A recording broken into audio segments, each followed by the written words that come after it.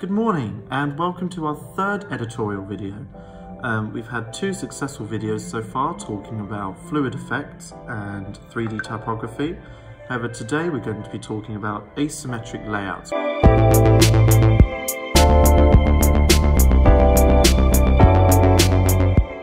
However, before we move on to that, there's one thing that we want to talk about, and that has been Masterclass.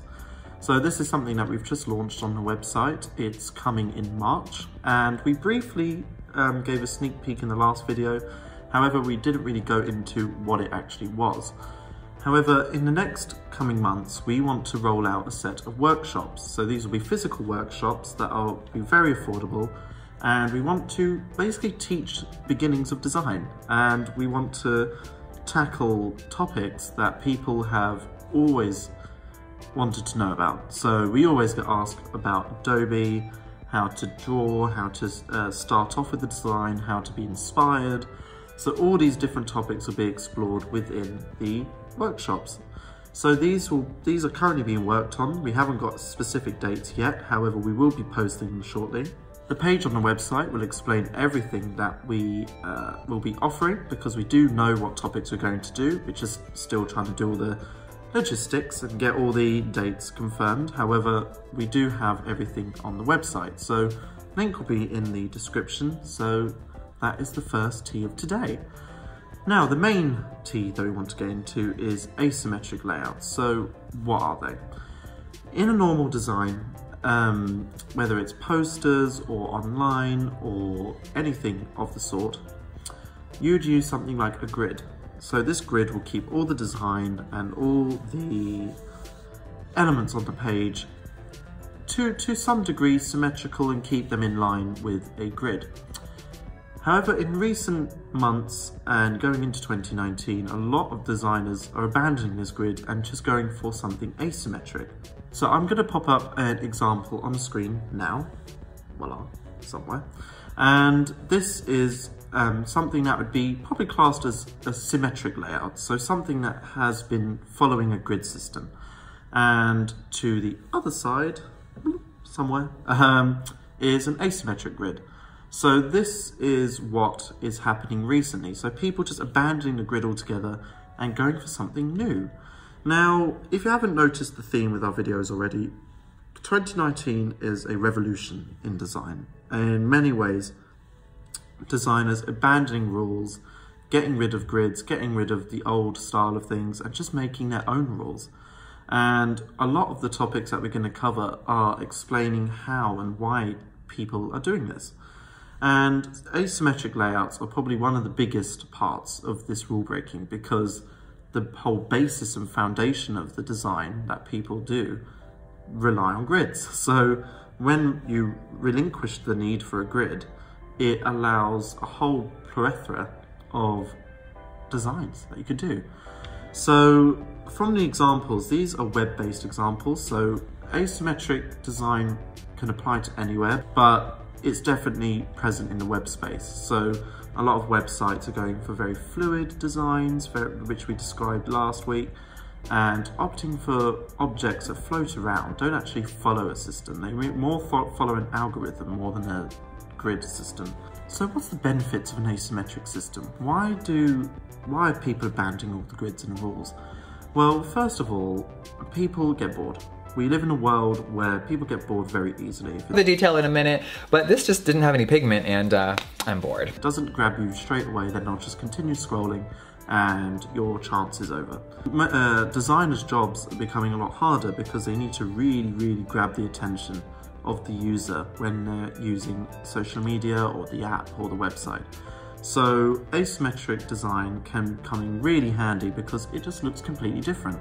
So we are instantly drawn to something that looks different or obscure or strange. So when we see something that looks very odd, doesn't look very symmetrical, doesn't look very orderly, then we will go and naturally go to it. So this is another example, somewhere around my face, of a asymmetric website, and they use a lot of color differences. So when one color goes into another color and then it changes. So for example, we'll throw up our recent Instagram posts, so the TES, when the word goes into the purple, all the bits covered in purple turn black, and then the purple remains purple outside that grid.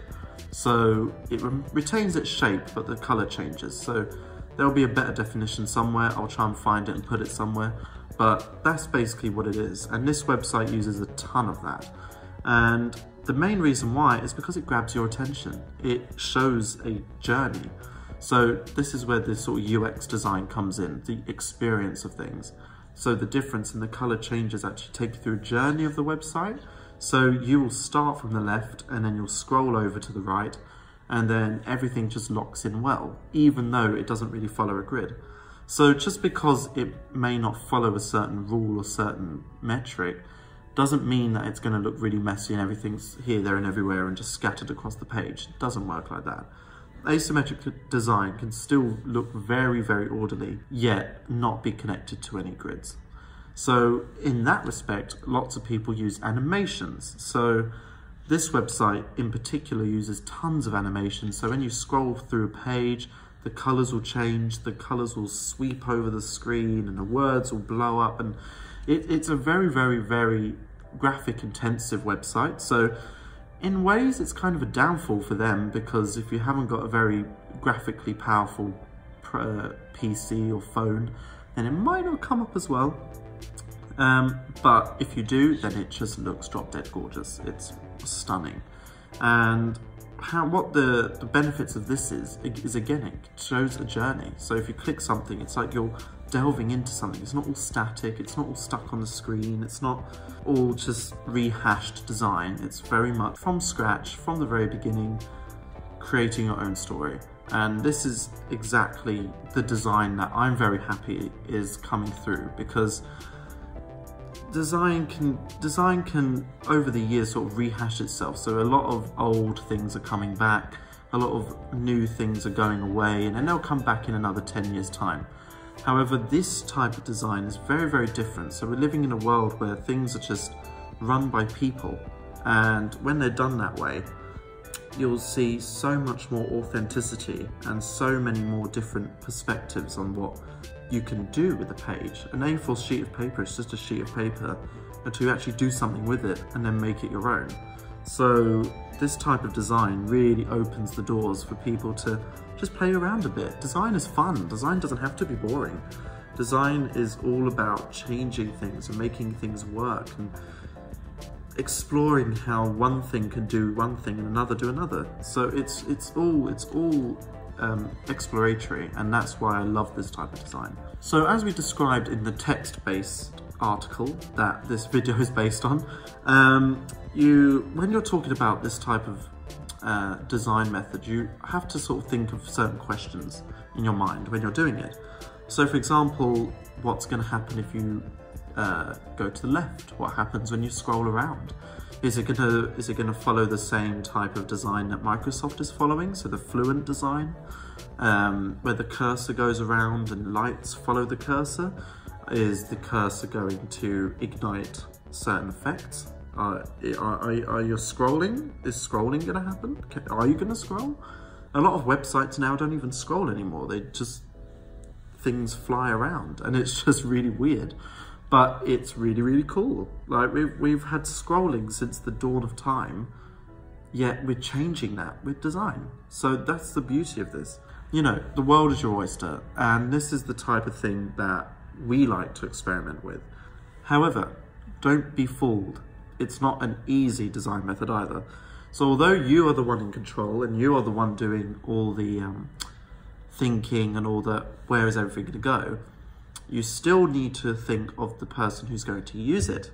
When you're doing this type of method, you must make sure it's not too confusing, it's not too different, because if you have a website that just scrolls and then you update it with this whole new method, you may alienate users. People might get turned off by it. They'll be like, okay, I used to be able to scroll, now when I scroll, bubbles fly around and there's a little fairy that comes on the screen. Like, you know, you need to be careful when you're doing this kind of thing. So really make sure that you do your research, because nothing is worse than putting in so much time and effort and energy into creating something that's different and bold and new and fantastic, and then you launch and then it flops.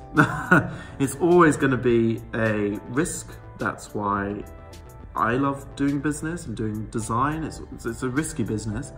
However, you can minimize that risk by just knowing who your end user is. So by all means, go out there, be different, break the mold. However, really be careful that you don't alienate users, because you can be at risk of doing that if you do something too drastic and too different. So that is it for this editorial. So I hope you like this video. We have got a lot more coming. We have got stuff about tones, about duotones coming. We've got a lot more stuff. We've got a part 2 of darkness, so the whole dark wave taking over user interfaces.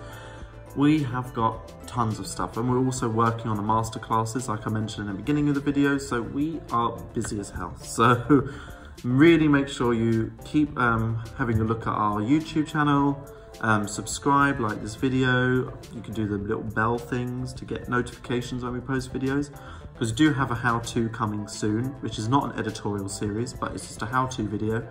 And yeah, we hope you enjoyed the video. Sound off in the comments. What do you think? Have you seen any websites that are very different? Have you got any examples you'd like to show us? Because we like to be inspired.